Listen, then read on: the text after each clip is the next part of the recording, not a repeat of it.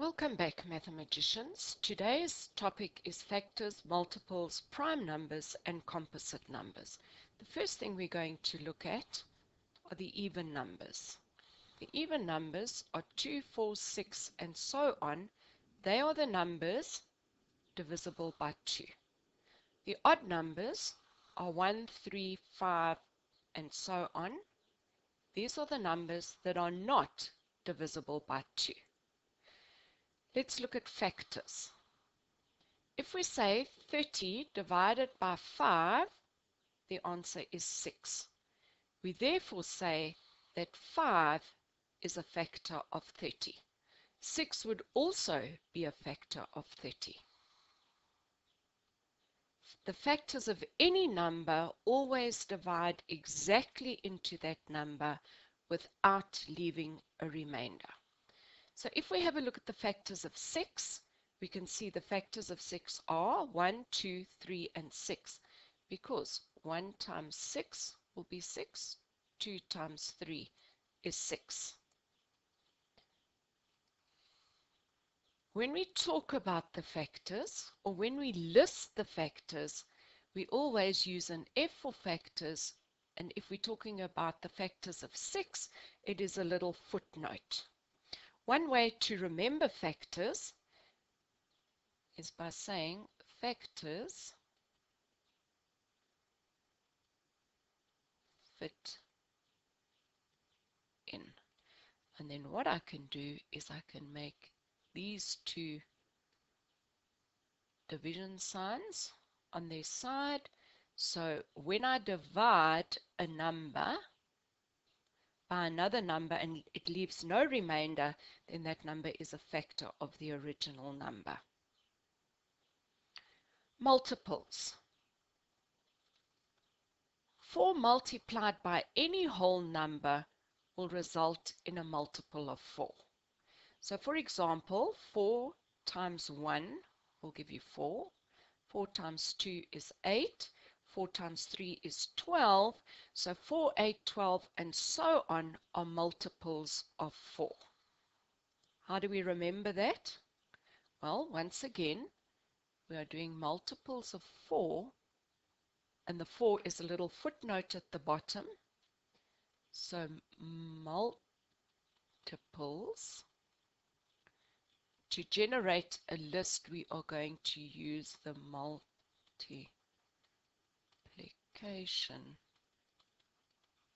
tables. And those are multiples. Let's look at the prime numbers. Prime numbers only have 2 factors.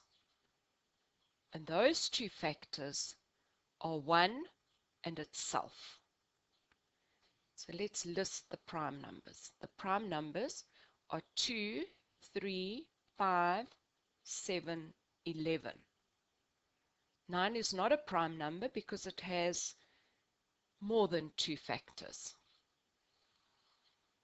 What is so special about 2? Well, 2 is the only even prime number. Let's look at the composite numbers. Well, we've looked at the prime numbers, so all the other numbers are the composite numbers, and they have more than 2 factors. So prime numbers have 2 factors, composite numbers have more than 2 factors. Now, what is so special about 1? How many factors does 1 have? Well, we only have 1 multiplied by 1, so 1 is neither prime nor composite. Let's look at prime factors. Well, we know what prime numbers are. Prime means it is only divisible by 1 and itself. Factors, well, factors divide into a number without leaving a remainder. So, what are prime factors? Prime factors of a given number are those factors that are prime numbers. Right, if we look at the factors of 6 again, all the factors are 1, 2, 3, and 6, but the prime factors, we have to select the prime factors. 1 is neither prime nor composite. 2 is a prime number. 3 is a prime number. 6 is a composite number. So the prime factors are 2 and 3. And once again, you can see you write a little footnote to denote that we are looking at the prime factors of 6. Now we use prime factors when we factorize a number or when we write a number as a product of its prime factors. And to do this, we use the ladder method. That's the end of the notes. I will now go into explaining the examples. The worked examples. The first thing we're going to do is write 24 as a product of its prime factors. So I know that 24 is 8 multiplied by 3. 3 is already a prime factor. 8, the prime factors of 8 are 2 multiplied by 2 multiplied by 2. So 24 will equal, instead of 8, I'm going to say 2 multiplied by 2 multiplied by 2 multiplied by 3. We always arrange, or we try and arrange the numbers in ascending order. Once we've done that, we write it as a product of its prime numbers in exponential form. How many 2's have I got multiplied together? Well, I have 3. So 2 to the power of 3 multiplied by 3 is 24, written as a product of its prime numbers, prime factors. The second example, write 90 as a product of its prime factors. Well, we will use the ladder method, and so 90, what prime number will go into 90? So what I think, in my head, I make a list of the first few prime numbers. 2, 3, 5, 7, and so on. I'm going to take 5 because 90 ends in a 0, so I know that 5 will go into 90. So 5 goes into 9 once, remainder 4. 5 goes into 40 8 times. What prime number will divide exactly into 18? Well, I could take 3 or 2. So 3 into 18 goes 6. 6 3s are 18, no remainder. What prime factor will go into 6? Well, 2. 2 goes into 6 3 times. 3 will go into 3 once.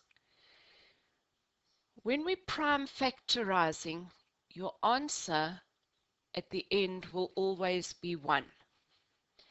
Please check that all these numbers are prime numbers. Don't fall into the trap of saying 90 divided by 10, because 10 is not a prime number.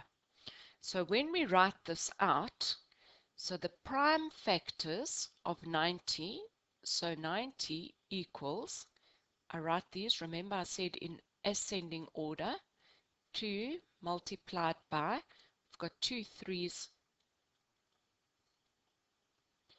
multiplied by 5. We write it in exponential form, so we've got 2 multiplied by, we've got 2 3's multiplied together, so it's 3 to the power of 2 multiplied by 5. That is 90 prime factorized. Stop your video or pause it and please consider this.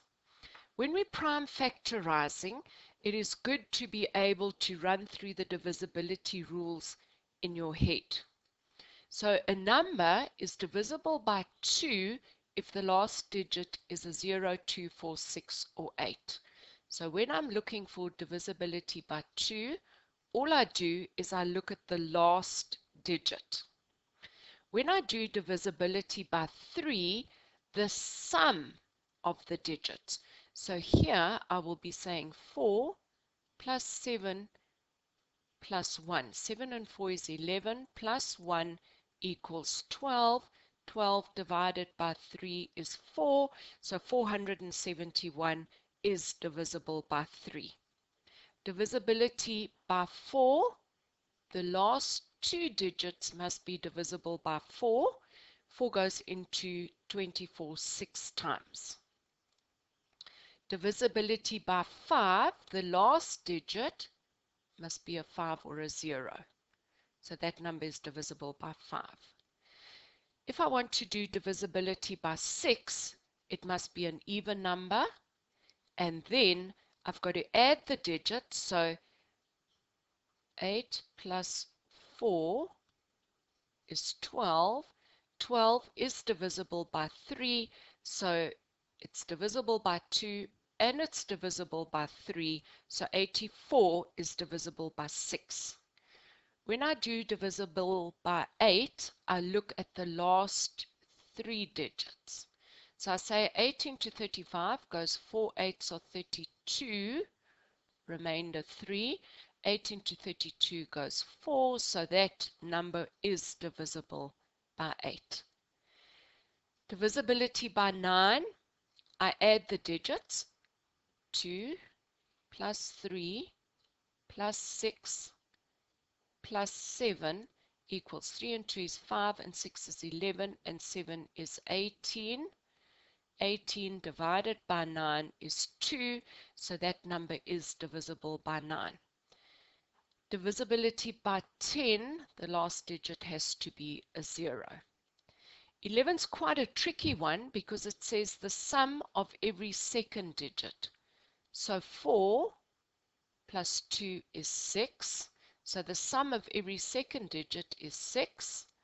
The sum of the remaining digits, 0 plus 6 is 6. So 6 minus 6 will give me 0. When I do the subtraction, it either has to equal 0 or be divisible by 11.